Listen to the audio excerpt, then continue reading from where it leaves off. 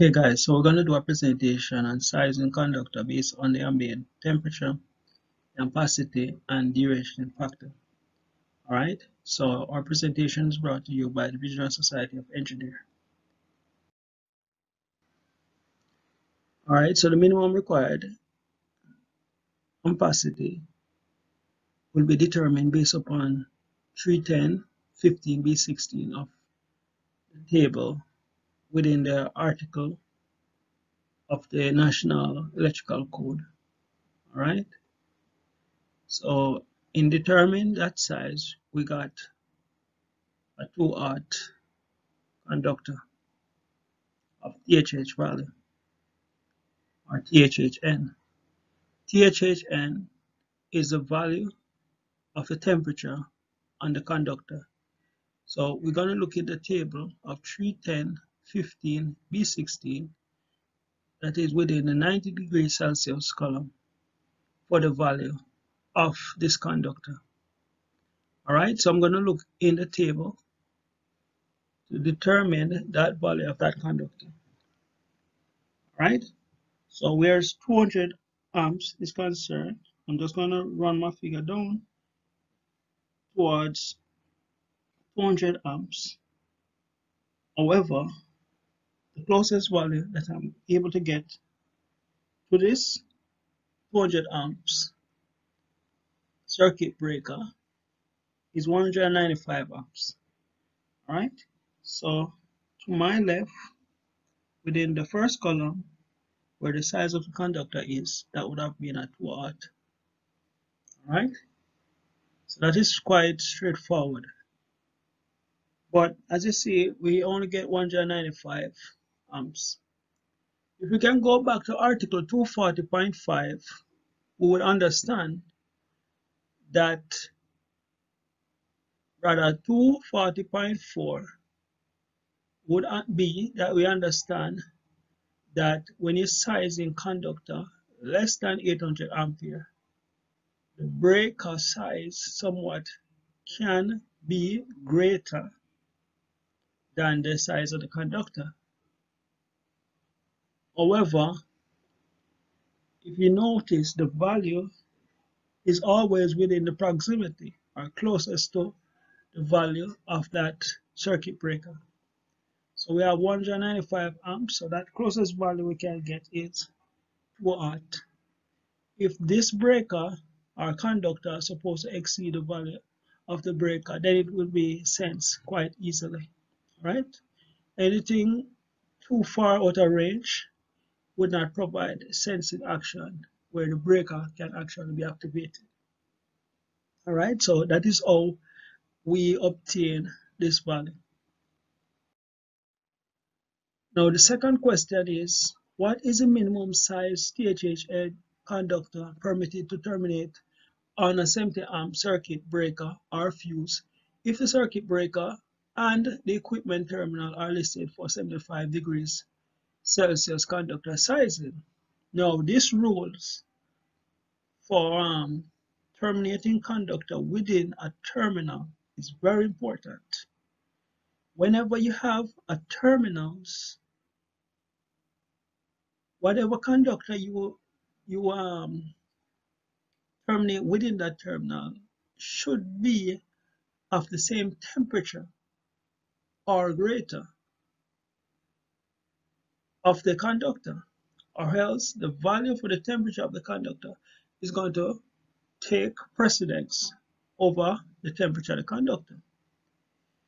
Now, in the case of THHN, the value of that temperature of that conductor is actually 90 degrees Celsius. So, of course, it's going to exceed the value of the temperature of the equipment terminal. So, this is how we interpret this. We have a 70 amp circuit breaker fuse if the circuit breaker and the equipment terminal listed for 75 degrees Celsius.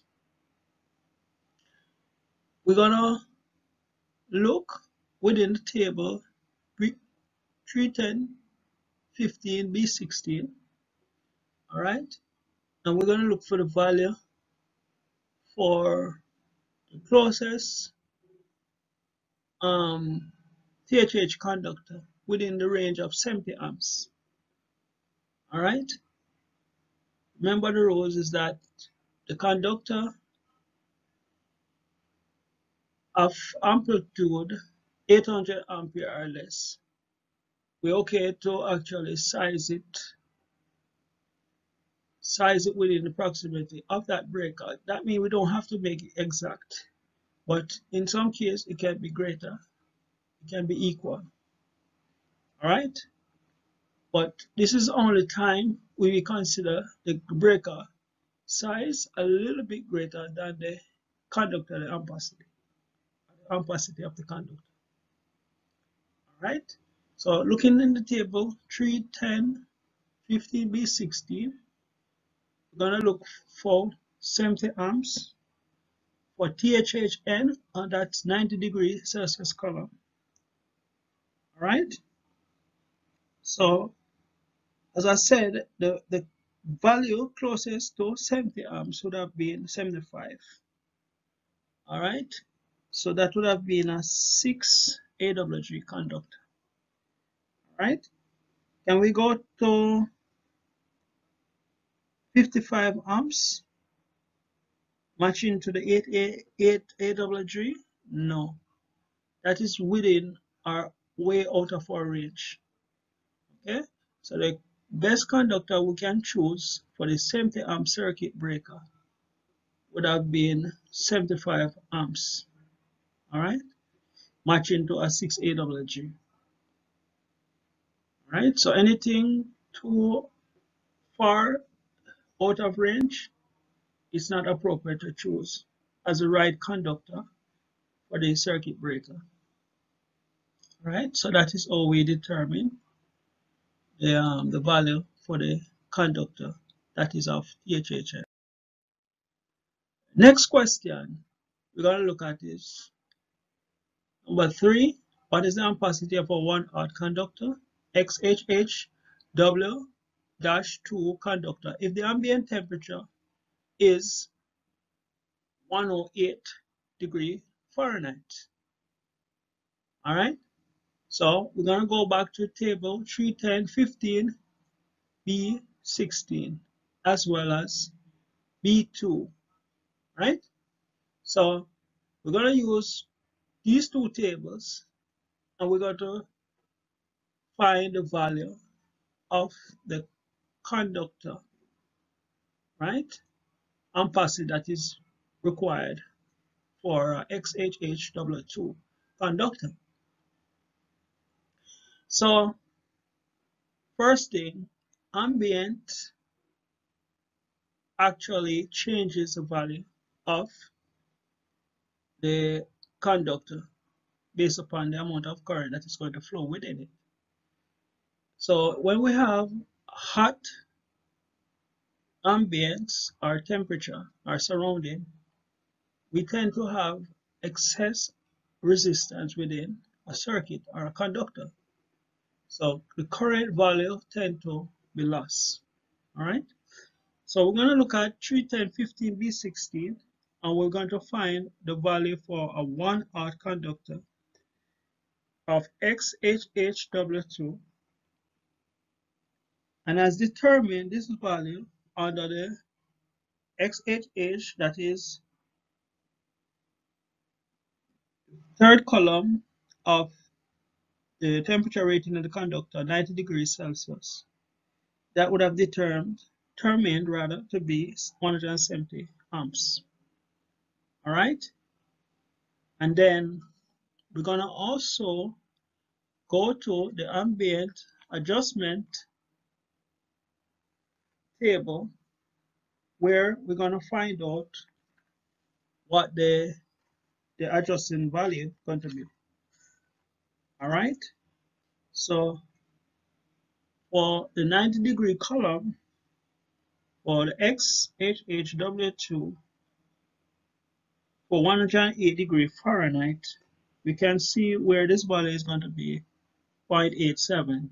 All right, so we're going to take this value of 0.87 to times it by 170 amps, and then we're going to be adjusted to a value of 147.9 amps. So that is how this works to give us this adjustment.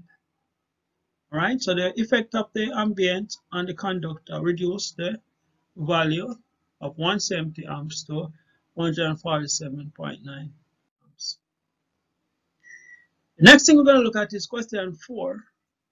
What's the adjusted ampacity of 10 THHN conductor when 9 current carrying conductor are installed in a raceway or a cable? So 10 THHN, or rather 9 THHN, 10 AWG within a raceway, right? The effect of having that numbers within a raceway would have the value or the rate, the ampacity of the conductor. All right, so we're going to use table 31015 B16, 31015 B3 as well to find the value of the conductor when it is being adjusted due to the bundling effect. All right, so currently for 9 conductor, we need an adjustment value of 70%. All right, so the next thing we're going to look at is the value of the conductor at 10 AWG THHN, and that is 40 amps. So simply the adjustment would have been 0.70 times 40 amps, which would have been 28 amps. All right, so the effect of the bundling actually reduce the value of the conductor. Now question 5, what is the ampacity of 4 current carrying conductor for 8 THHN conductor installed in an ambient temperature when the temperature value is 100 degree Fahrenheit? All right, so we're going to use 31015 B16, B2, and B3. All right, so we're looking at the effect of conductor bunching together and also the effect of the ambient surrounding on this conductor. So we're going to find out the value of a THHN 8 number size or 8 AWG within 31050B16 and see what this value is going to be. All right, so for number 8 within the THHN column, 90 degrees Celsius column, that would have been 55 amps. All right, and next we want to find the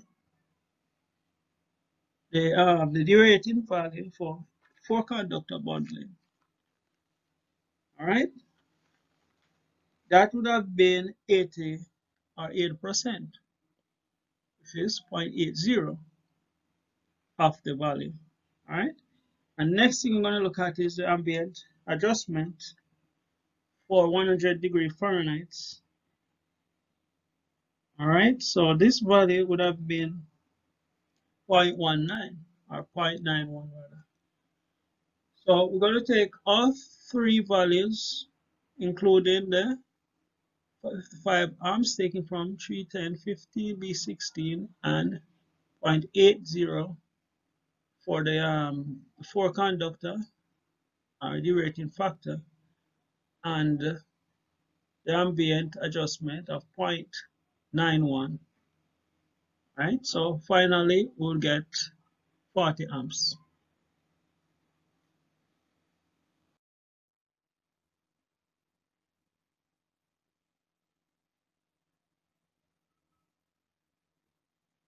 All right, so the next question I'm going to look at here is The ampacity, what's the ampacity of a 10 THHN conductor when there are 8 current carrying conductor installed in the same raceway in a dry location and the ambient temperature is 100 degrees Fahrenheit.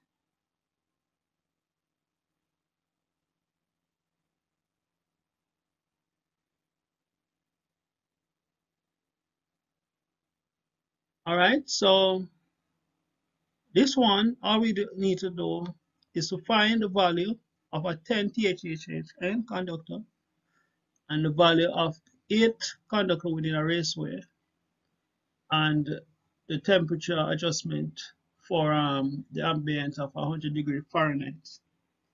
So basically, going from the table, um,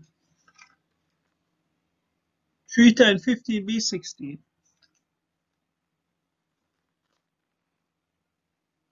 you can see,